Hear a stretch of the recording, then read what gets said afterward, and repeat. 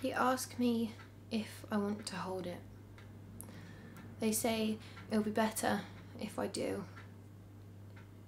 They say they'll wrap it in a towel and give it to me and hold.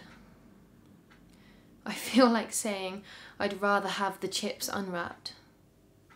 I'll eat them straight away. I can't. They ask me if I want to hold it. No, I can't hold it. They ask me if I want to hold it. I think the nurse called her it by accident.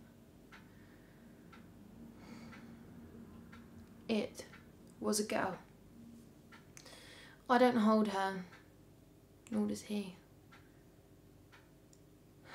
He took me to Brighton the day we got out of hospital. We got out. I got out of the hospital. I got out about 10 AM, just after doctor's first rounds, and he was there waiting for me. He drove me to Brighton, didn't announce it, just did it. He got me in the car and just kept driving. We went for a walk along the front and he got me this sausage and chips in a bucket thing, which was hideous. But nicely hideous. I mean, yeah, it was nice. He didn't eat. I didn't notice that then. And then we went and sat on the stones and we didn't speak to each other for ages. And then he turned his head, turned to look at me and asked me if I wanted to play on the 2p machines on the pier. I said no.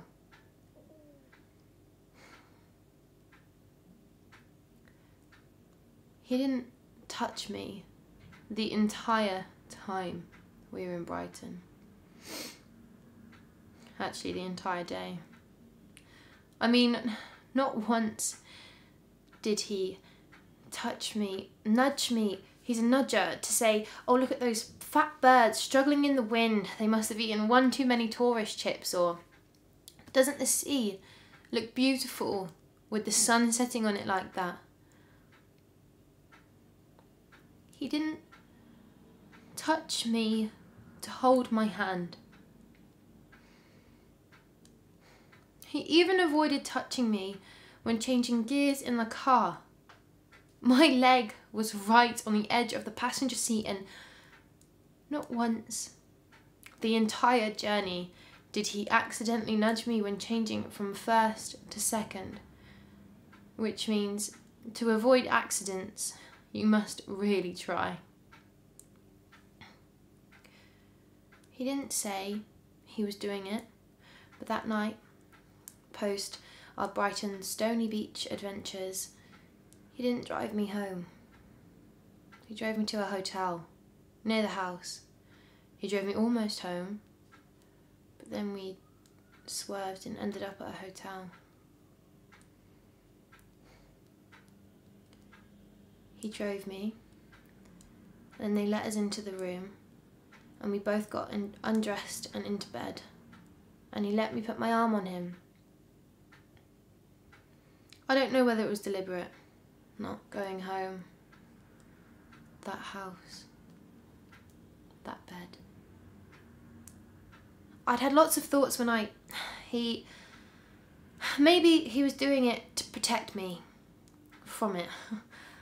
Maybe he just thought I wasn't ready to see it. Or maybe he just couldn't cope with me being inside our room. Not yet. So he thought he'd get used to me in another room, I don't know. It probably mostly was, as I found out, well, you see, he hadn't changed the sheets. He just slept around the blood. Not on it, around it.